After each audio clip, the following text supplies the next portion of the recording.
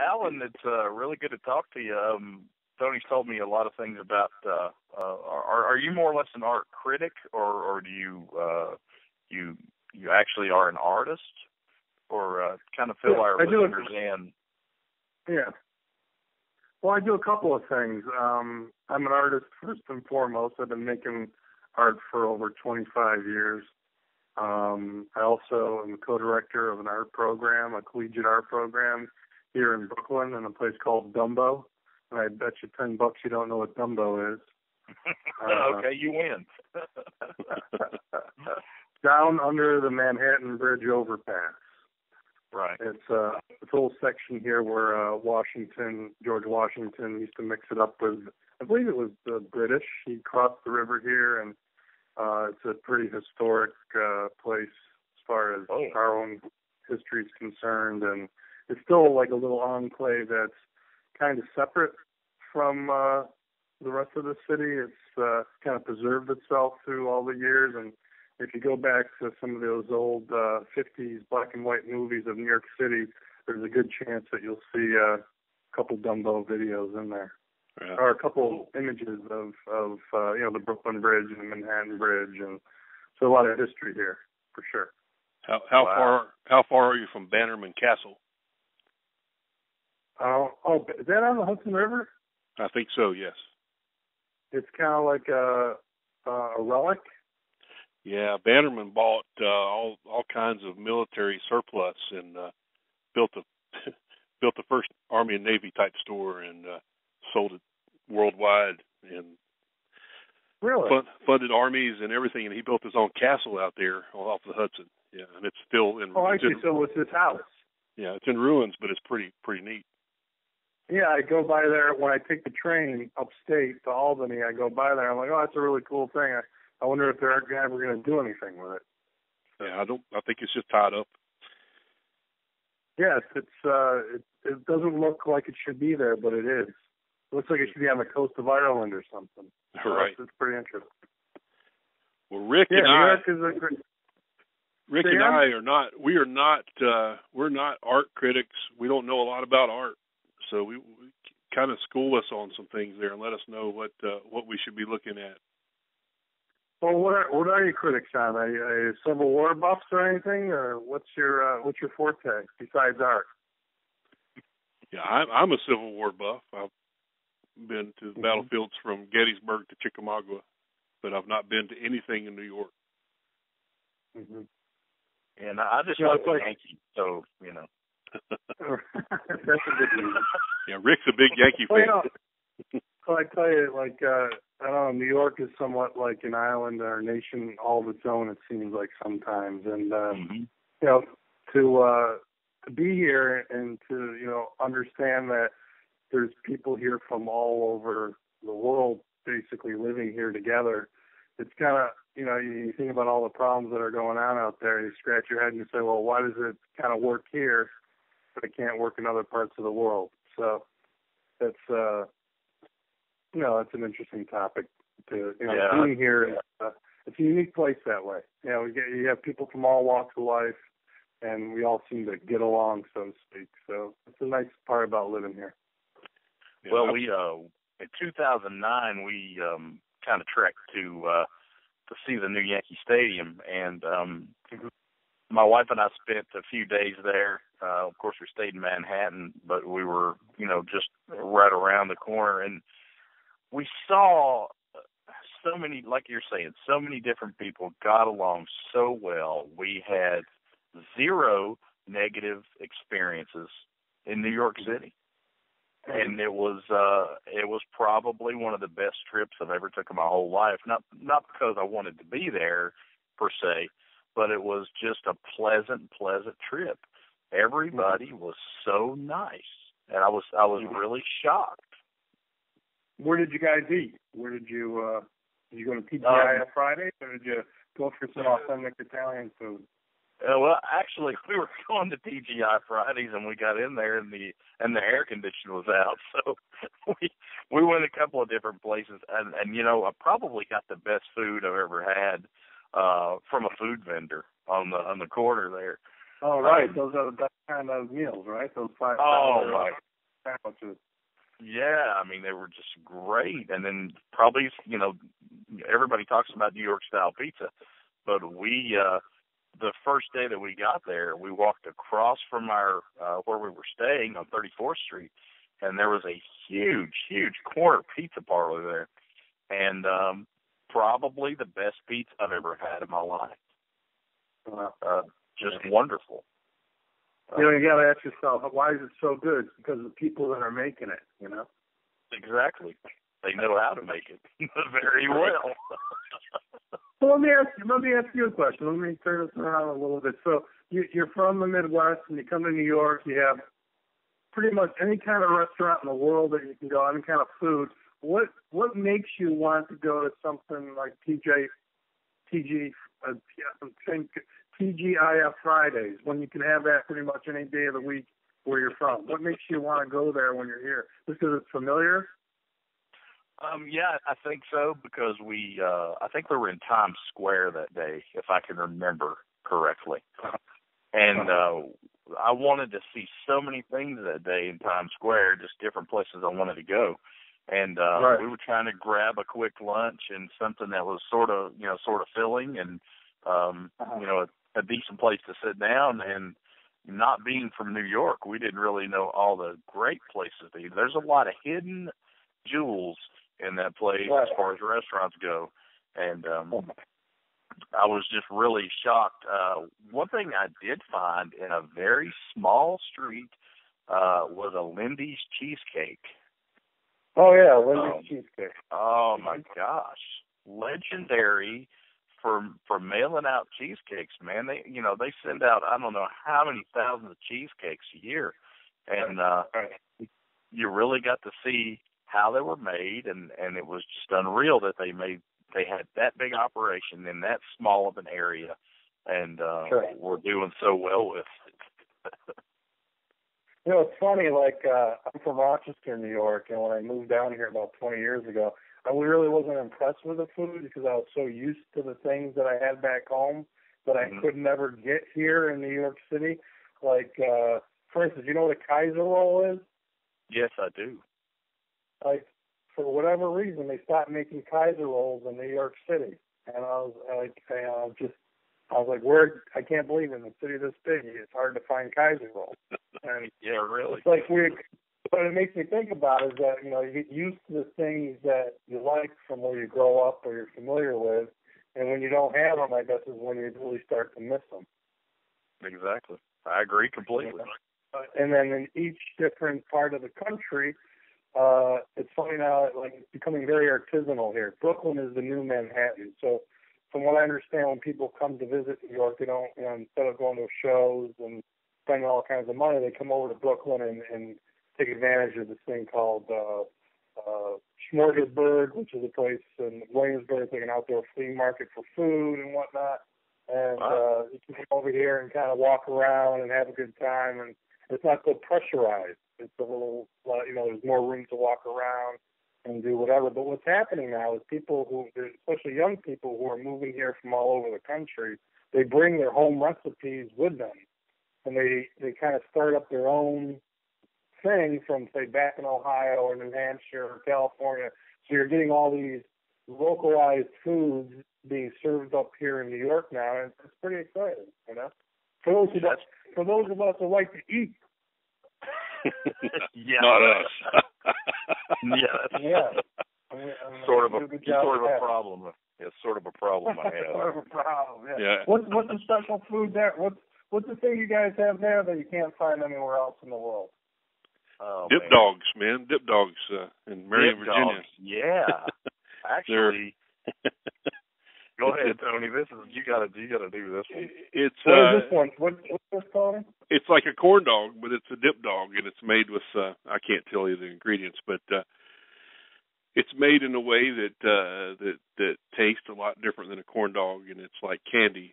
And the people that come through Marion, Virginia, there's a place that's actually out what's called Adwolf, Virginia, but it's off the outskirts of Marion, the big, huge city of Marion, Virginia, which is about 6,000 people.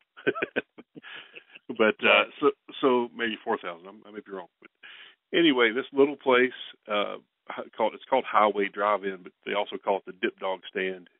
People that, I'm looking this up on the internet right now, by the way. So the people that come through. I'm gonna check your facts here, Tony. Okay.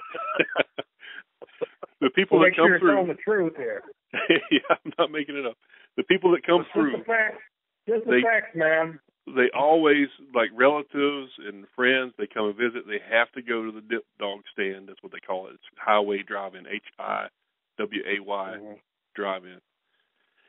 And it's expanded. It was just a small little, you order and sit in a parking lot, and they call out a number, and you pick up the food. And it's now they have a little bit of an outside seating area and a little bit of an inside seating area and a little gift shop and all that stuff. It's kind of grown a little bit over the years, but it's still kind of a mom and pop's thing. And it's just good food, good French fries. Do you think it'll take off in New York City? Are they doing it? Do you know if anybody who's doing it here yet? No, I don't know of anyone that's doing that. And they've got their little slogan. If you probably see this because the people that like it put the little bumper sticker on their car. It says "Got Dip Dogs," which is, if you've never heard of a dip dog, then you don't know what that means. It's amazing what we eat and take for granted. Last night I went out and had some boneless chicken wings, and I'm eating these things, and I'm like, this is like dog food. Oh. Like, why the hell am I eating this? Why, they put some sauce on there? I'm like, yeah. I wash it down with a beer, and I guess it's okay. But, exactly. Well, we're going to come up there sometime. We've already talked about going to a Yankees game. Rick's a big Yankee fan. I don't really care. I like baseball, but I don't really have a team. So, but we're probably going to come up there, so we'll have to hang out or something. You'll have to show us some places to go. No, this is weird. I wish you could show your viewers this. I'm looking at images of Dip Dog, and it's absolutely the most nonsensical sign I've ever seen in my life. It's got a picture of an ice cream cone. That's probably right. Let's see. Let me look it up here. Is there a dog on this thing, or what's going on? No, there's no real dog. It's a hot dog. So is it the idea that you have to have an ice cream cone along with your Dip Dog, or the other way around? Yeah, they serve ice cream. The ice cream or the Dip Dog? Yeah. You could. I'm looking at the website right now. They're slathered in mustard. Oh, wow. Yeah, that's wow. And right next to the Dip Dog is a dog dish. Which brings us back to the boneless chicken wings. And net radio dogs. Well, somehow it all goes back to our conversation about art, Yeah, how did we get over here? Well, you talk to Lupiani, you might get anything, right? Yeah. Well, the idea, and there's a fluorescent chihuahua in the Google image search, too, under Dip Dog, so go figure that one out. It looks like they dipped the chihuahua in fluorescent paint. Yeah, that may be Andy Warhol. That might be. There you go. On the wrong site there. or maybe it's Miley Cyrus's dog. Right. So she's an artist now. So if I take a picture of that, right? Miley is? You know that Miley Cyrus is considering herself an artist, and she actually has some art shows in and around New York, and she has some critics talking about her stuff. Wow, that's whatever she wants to do. She's also a big Instagram user as well. Right. And actually, I just started following her on Instagram. We'll have to do that. We'll have to follow her. We do Instagram, and so they sometimes take our pictures and make $90,000 off of those by putting them in the gallery. Well, I actually think Miley, back to the conversation about art, and because you asked me to speak a little bit about Instagram and art and New York City and this and that. Right. And I think she's actually a good kind of person to talk about in the sense that her father was Billy Ray Cyrus. He was a country singer. Right. And now the daughter is, she's kind of like another pop star like Lady Gaga. And, many people consider Lady Gaga, who's actually from New York City, to be an artist. Right. Performance artist, and also whatever other kind of art she does. Basically a performer, singer, artist. And I've been thinking a lot about this idea between what is American culture becoming, as far as where does art and entertainment cross over, and Cyrus is someone, whether you like her or not, she's making an attempt to kind of do both. Right. And right. in a way, even if she's a bad artist, which is debatable by some, what it brings up is this idea that more people are scratching their heads saying, what is contemporary art across the country than probably at any time in our recent history. So, I think people from around the country, if you ask them, who are the top 10 most important artists in New York City, they may not know any of them. I mean, they may know one. Have you guys ever heard of Jeff Koons? I have not. No. Well, Jeff Koons is probably one of the most famous sort of contemporary pop artists. He's like after Warhol, let's say. Andy Warhol is. Well, Jeff Koons does these big flower puppies, and he just had a big show. He did something with Michael Jackson years ago, like a gold Michael Jackson with a puppy, or a monkey, his pet monkey. And, he's been known for many, many years for being internationally as being, like probably one of the most famous artists in the world. But yet, if you do a poll of 10 Americans across the country, not a single one of them would know who he is. Right. Wow. So, but if you say Grandma Moses, everybody knows who Grandma Moses is, but she's not necessarily a contemporary artist. You know what I mean? Right. Yeah. Yeah. Here in New York City, they just opened up the museum here, the New Whitney Museum, which is more like it's beautiful on the inside, but from the outside it looks like almost like a German fortress during World War II. Oh, I mean, but it's a beautiful structure on the inside, and the first show that they had, I think the title of it is America It's Hard to See or something similar to that. And it's basically their whole entire collection out, and the idea is that, we here in America, we have kind of a difficult time seeing who we are, because I guess it's always changing. Alan, I already feel smarter after talking to you. Have another dip dog. Maybe you'll feel even smarter. Let those nitrates really sink in there. Oh, that's great, man. Tell me something. What do you think about this guy that took Instagram photos and made all that money from those things? Oh yeah, that's a good one. I was at that show. Oh, and really? That was I was, and that was an art fair. Art fairs have kind of become the new Barnum Bailey act of the contemporary art world. For instance, it gets collectors internationally to come to one place, so it's like a one-stop shop. It's like going to Costco's for contemporary collectors. Right. They just can go to one place and say, I want one of these, 2 of those, 3 of those, and off they go. It's like they don't have to go globe-trotting around to every single gallery in California, New York, Berlin, Belgium, wherever. They can do it all in one place. Wow. So Yeah. that show of Richard Prince, who actually, I think, Tony, you'd really like him. If you look at his other work, if you do a Google search on him, you'll see that this guy does fabrications of muscle cars. He's got a place upstate where he takes hubcaps and, plasters a barn with them so it looks like something else. And he's kind of like America's, if you want to talk about uber cool sort of contemporary artist. I actually think, was it even Richard Prince? It may have been Richard Prince who did the Marlboro Man ads back in the 70s. Right. Oh, wow. Yeah. Yeah, so he is kind of like, there's a big thing about, how do you stay in the moment? What is contemporary? What is something that's made with a timestamp signature to it? And I think those Instagram photos are like a great example of that. All he basically did is digitally print those and stretch them on canvas. Right. And, he's a little bit of a naughty guy. He likes, pictures of young women, nubile women or whatever.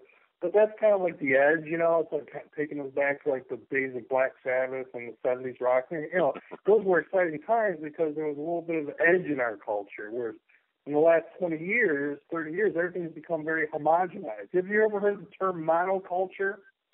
Yes. Yes, I have, yeah. Monoculture is if you go to Cleveland, Ohio, or Rochester, New York, or Washington, D.C., we all look the same. The ducks are in a row. Kids are doing the same thing. It's the same everywhere. Right. And, it's just kind of battle for individualism. I think the internet obviously has a lot to do with that. But you go over to Europe, and a lot of things in Europe look like they do here. It's very unusual. It's an unusual time in which we live in because I think of technology and that the way we are, things compound themselves so quickly, exponentially, that we all have the same information at the same time, and it's kind of like we all have the same needs and wants, or similar needs and wants in certain ways. And, part of that's a good thing because in a way we are smarter because we have more accessibility to information and cultures and trends. And at the same time, it's like, it's hard to differentiate between what's important and what is just kind of like run of the mill. Right. So, I've looked at a lot of your art on, Facebook and things you've put up there, and that's always interesting to see, and things that, that look fairly just normal, but you're active in that. Can you tell what type of style you are, or do you even have a certain style? I'm actually becoming more of a pop artist, and I use that term loosely. I think I've always been a serious student of art. Like I pretty much can tell you, if you go into the museum with me, I could walk up to pretty much any artist and tell you who it is. Right. I think now I'm going to be entering my later midlife crisis in about a month and a half from now. I've kind of settled down and accepted all the different styles that I've developed through the years, and now I can just make the art that I want to make. I'm kind of like a blues musician, like you grow up kind of following this guy, this person, and then you get to a point where you say, I don't give a what, and right. you just start making the work that makes you happy. Right. And then if other people find that it's making them happy, then you keep making it, or you don't. You just find something else to do. But I used to think I thought about art in such a high level of like through history and what it means to society that it kind of was an unreachable thing to me. But now it's more like down to earth. So I'm working on a series now of paintings with one of my favorite bands. I think Tony may have seen a couple. It's like they're Black Sabbath themed paintings, and I switch up the colors, I switch up the collage element. Right now I'm using some like kind of racing car flames on them, and the colors are all trumped up, and I just enjoy making them and changing up a singular thing. I think what happens, especially for those younger artists who may be listening tonight, is that when you're learning how to do these things, try to stay with one thing before jumping on to another, and it's kind of like a metaphor for other things in life too, is that I think oftentimes when we find an interest in something, especially with so much information bombarding us these days, that we don't take enough time to develop one thing well. And right. I think that's happening in our society a lot, not just with contemporary culture, but fixing cars or learn how to mow the grass. I mean, we always jump from the one thing that gives us titillation to the next before we are able to master anything. And I think that if I had a critique of our culture today, that's probably it. And for young people especially, it's so easy to get distracted that unless you can find a passion and stay with it and just believe in that, then life can be difficult. It can jump around too much. And I see that happening an awful lot. And I was looking at that the Miley Cyrus stuff. It's bright and flashy, and she looks like she's Lady Gaga mixed with someone that's trying to create art. But this is the world in which we live in now, and even the fact that this pop star is actually trying to do something, I find it to be novel, and I'm curious about it because really she's probably not a dumb girl. She's probably got a lot of exposure, a lot of different people, a lot of different ideas, and who's to say that one cannot, in this world of entertainment, cannot have something to offer artistically? To me, it seems like almost like a natural fit.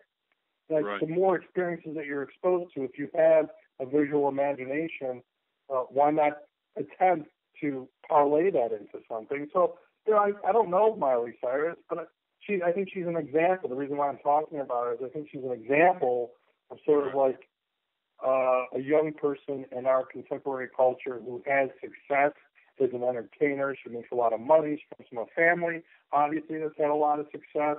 and she's, pushing the envelope. She doesn't have to do this stuff, but she does it because she's curious, probably about who she is and how other people see her, how she sees herself in culture, and so she's pushing the envelope by trying something else. And you know what?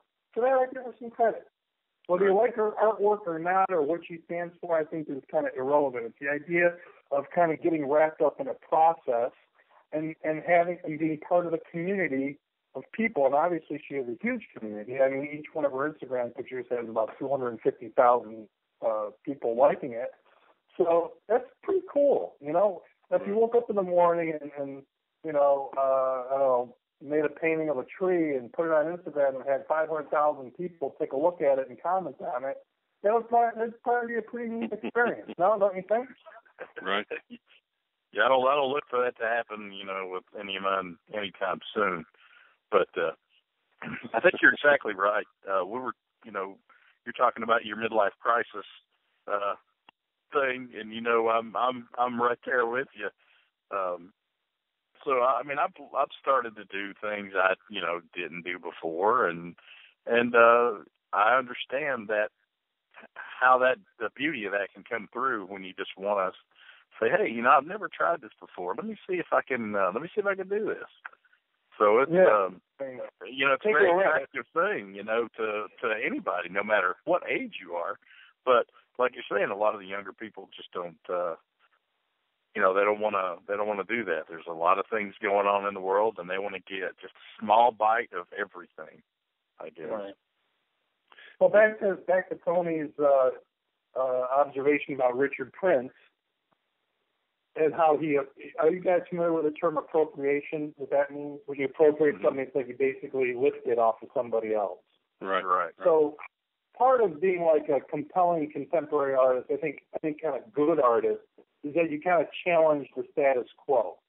So here we are talking about Instagram art and kind of like looking at all these different pictures and having all this accessibility to all, people's personal lives and whatnot. Well, here's what this guy does, is he says, I'm not going to ask anybody for permission. Trust me, he's got money in the bank. I mean, he's not suffering at all. And it's this old adage about so he just takes these images and blows them up and puts them in a famous art fair. And next thing you know, the New York Times or somebody latches onto it and someone complains that they took his image and they didn't ask for permission. Well, every conversation that takes place, do you think it's going to make the value of that work go up or go down? Yeah.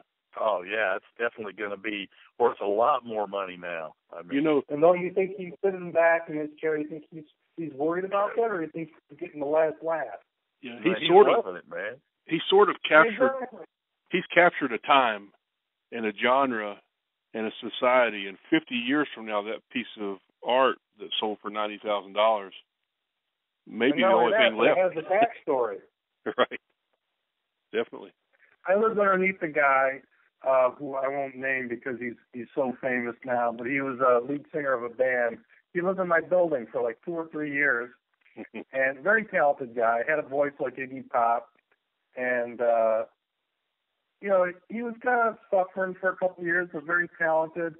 And his paintings are selling at auction now for $900,000 each. Wow! And his studio still in the neighborhood, and it just goes to show that. I mean, he was also a very, very nice guy. People like him. But can you imagine? And this is the life of an artist. He probably sold that painting that sold at auction for $900,000. He probably sold that painting 4 years ago out of his studio or through the gallery for maybe $20,000. Right. So he doesn't see a cent of that $900,000 that sells at auction. How would you feel if you made a painting 4 years ago and it just sold at $900,000 at auction, and you pocketed after expenses? You know that galleries take 50 to 60% of the profit from the painting. So if you sell something for $20,000 after taxes and you're done, you're lucky to take home $5,000. Right. Man, I would be pissed. Do people know that? Did you know that galleries charge that much? I didn't know. No, but I think I might open an art gallery now. Can you walk into? There's no residual rights either.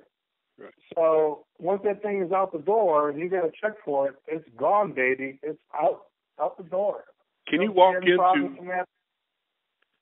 into Christie's or Sotheby's up there and just let's look at things that they have for sale and auction? Or yes, you can. They actually have pretty good contemporary art collections. And funny enough, have you heard of the artist Damien Hirst? He's an English guy. He's kind of like part of the Brat Pack generation of English artists. I have not. Back in the late '90s, he did the pickled shark. And ever see the Shark Tank? And right. He's got a shark in there. All right. He did that, and he did the polka dots. Like you see the different colored dot paintings that sell for millions of dollars. He did a diamond encrusted skull.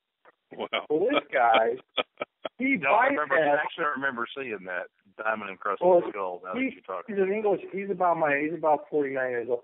He's gotten so big, so famous, that he bypasses the gallery structure altogether, and he sells his work from his studio at Christie's. So he's bypassed the entire structure and goes right to the auction. And then he profits from it. Not only that, he buys back his own artwork.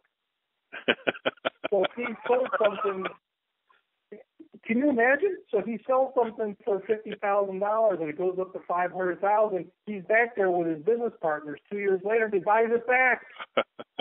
Oh my God, that's great. That's called investing in yourself, don't you think? Yes, it is. That is actually the way to do it. I would probably that would be it right there. I would, if I lived up there, I would be in those. If I lived in New York, I would go to those places probably monthly. Just to check out. I just had an idea for a gold dip dog. I don't know. You think we could sell that? You could take a picture. You could take a picture of the dip dog and sell it for more than all the dip dogs they've ever sold there put together. A diamond encrusted dip dog. Right. That's pretty good. Let's take a picture. That was a great segue. The dip dog in contemporary art. I mean, you can't ask for anything better than that. We're better than we thought we were. Yeah. I'm looking at pictures. I'm looking at poodles dipped in paint along with the dip dogs. Right. And which took us right to Miley Cyrus. I mean, if this isn't the internet in full swing, I don't know what is. Yeah. My God. We have pretty abstract contemporary culture with a click of a mouse. We have pretty abstract minds, and I think we get along pretty well, Alan. That's good. What makes you so abstract? Well, I'm thinking right now about taking a picture of an old copy of Photoshop software with art behind it. That's kind of that could have been created with that software. Just that's kind of kind of weird, but that's sort of abstract, maybe. I don't know. Are you taking any special drugs for this, or? No, not at all. Just dip dogs. We people who talk like that here in New York, we think they're on Quaaludes. Yeah, I've not taken any illegal drugs yet. Well, at some point, if they legalize, I have another dip dog. I have another dip dog. Well, he's only been working with me for a short time, so the drugs are just they're on their way. It's gotta happen. Here in New York, I don't know about where you're from, but here in New York, I understand that you can you just call a number and the guy comes over with a suitcase. He says, "What kind of drugs do you want?" Was it Lebowski? The Big Lebowski, or what was that today? Yeah. Exactly. Now that would work hard. The Big Lebowski. Yeah, that's a great movie. Yes, it was. The Dude. It's real. I can only be that guy, when I get older. Yeah, John Goodman walks in.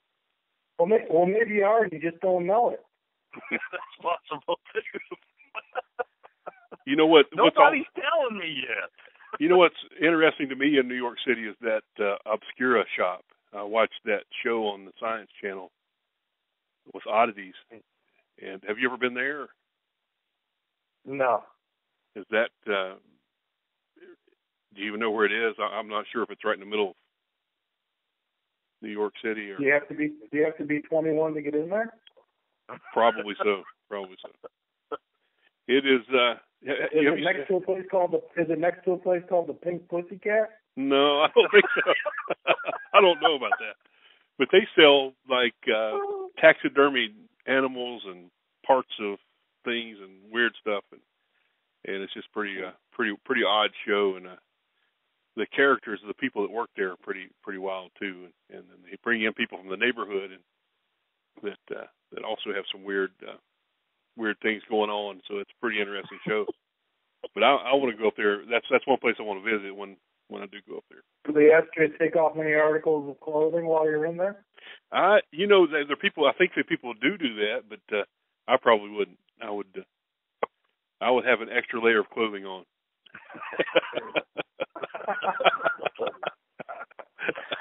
I won't ask what, Tony. I won't ask what. Yeah, I'm thinking about maybe postponing the New York trip. I don't know. I bought that spacesuit for a reason. Okay, whatever. Oh my God.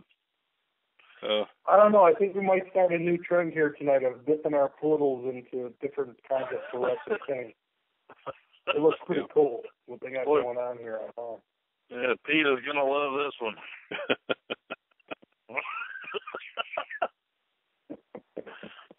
Oh my God! Well, what's the strangest piece of art that you've ever purchased?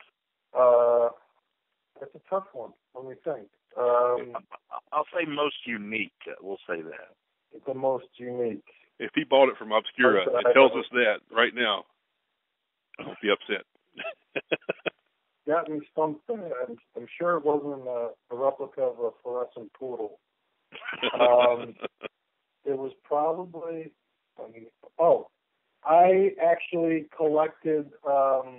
It's my favorite work. It was from the East Village. 2 photographs of let's say 2 individuals who were exhibiting certain kinds of public behavior in public arenas, which were both intriguing and taboo. I'll just say that.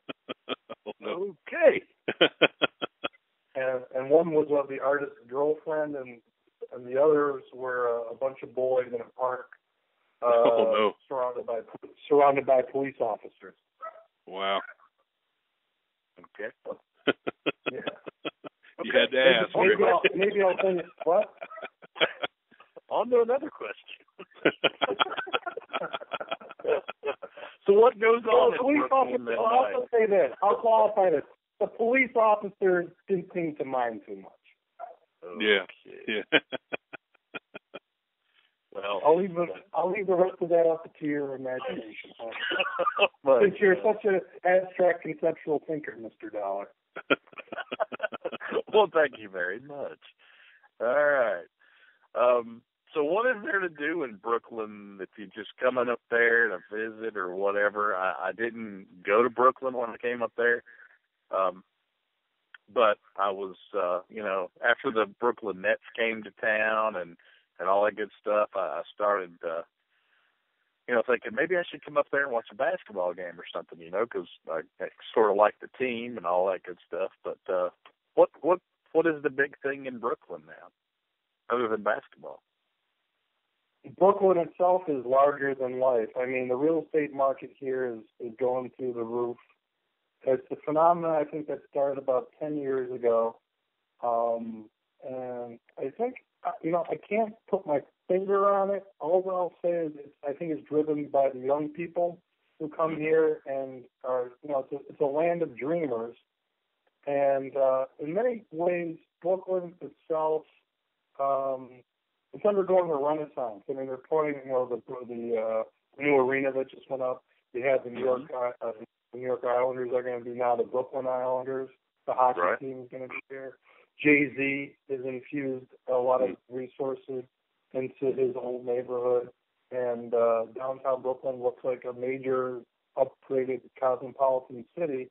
And it just has a little more breathing room, I think. Overall, it's more neighborhood oriented. I think what's happened too is the economics of Manhattan it's so damn expensive there. It's like, hedge funds are the ones who are buying up the houses. I mean, it's not even like the normal everyday people can even live in Manhattan anymore.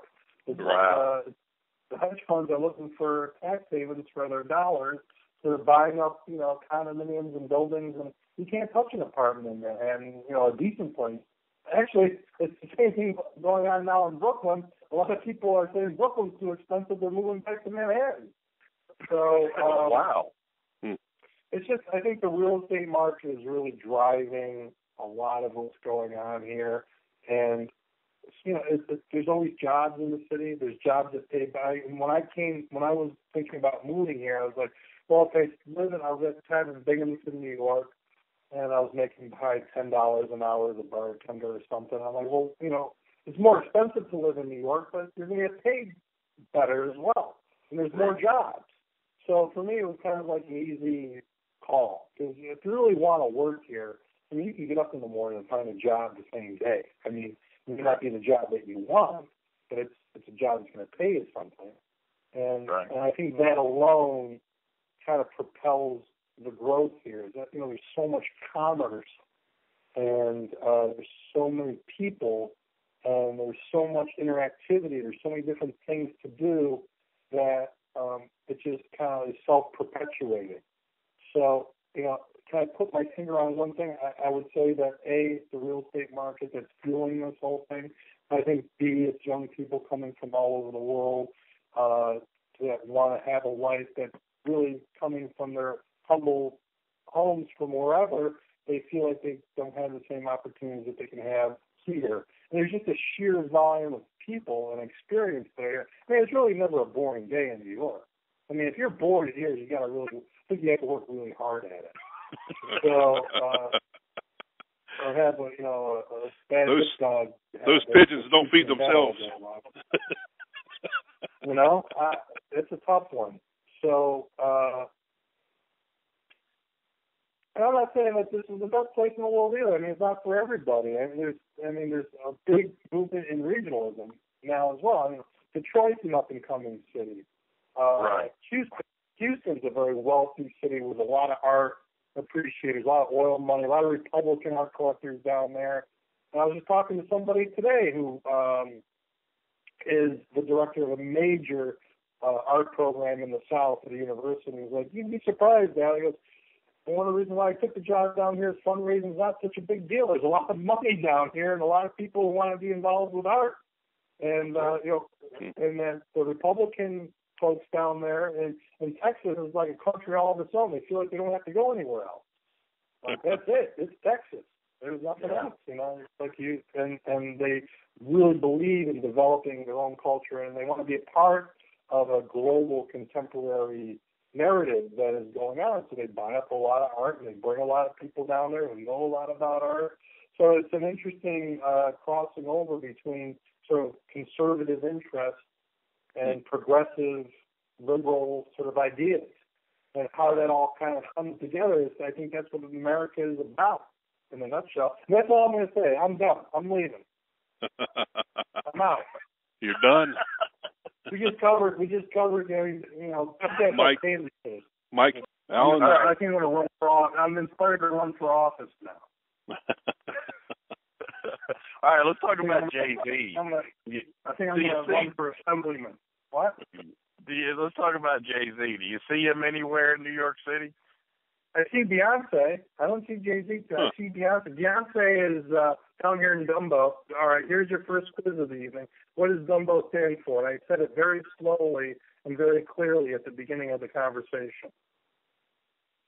And if you don't get it right, you're going to eat. You have to mail me a couple gift dogs.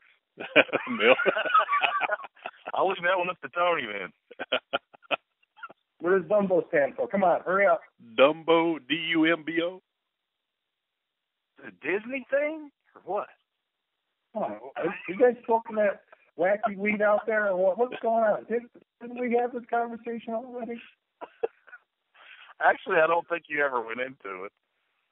Dumbo, Brooklyn. Down under the Manhattan Bridge overpass. Oh, okay. Yeah, I remember that. How many times did I tell you? What'd you get on your SATs, Mr. Dollar? Man, I'm 46. I can't remember back that far. I don't know. Maybe you should keep your day job. I don't know.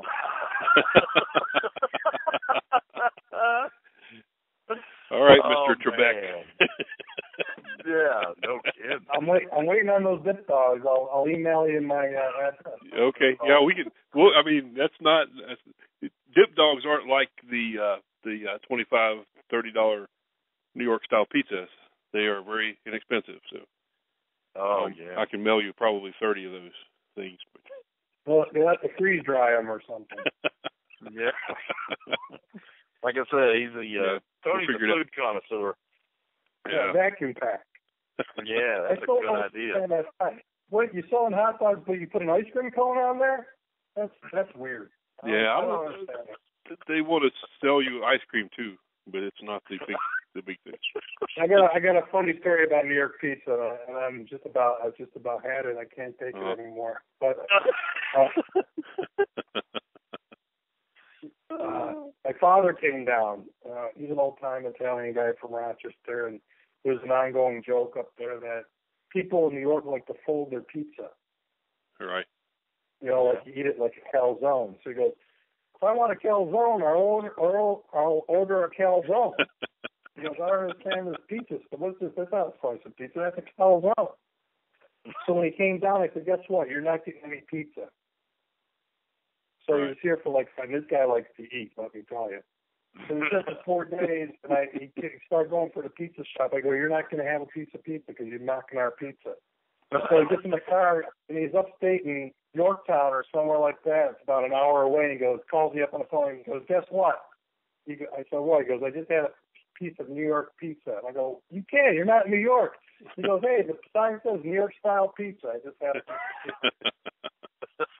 That's not New York style pizza. Try to rub his face from an hour away from it. Anyway, the moral of that story is you don't mock New York City pizza. That's right. I agree. The last time I was in New York City, this will tell you how long it's been. We saw John Kennedy Jr. walking in Manhattan. I saw him too. That's where we used to be. In my business used to be down over in that, and I saw her too, the wife. They were sitting out on the stoop. That was about 2002 or so, right? 2003 or even earlier, maybe 99, 98. Right. Yeah. Was it? Okay, here's a quiz question for you. Or something. All right. Here's a quiz question for you. I have the internet. So what is the first brick oven pizzeria in New York City? Wow. All right. The first, is it Lombardi's? That's pretty good. Yeah, I think that's close. I don't think it's the first. There's this place called Titone's or Titano's or something that's in Coney Island. And the guy's like 100 years old, and the line goes down around the block, and he kind of like does like a seance on you to figure out what kind of person you are, and then he makes the pizza. And supposedly it's the best pizza going. So, I'm very impressed. I'm very impressed with that answer, Lombardi. That gets you a little bit of street cred back with me. Right? I get to keep my dip dogs now. You're back in the fold. I'm not talking calzone, all right? I'm not talking calzone.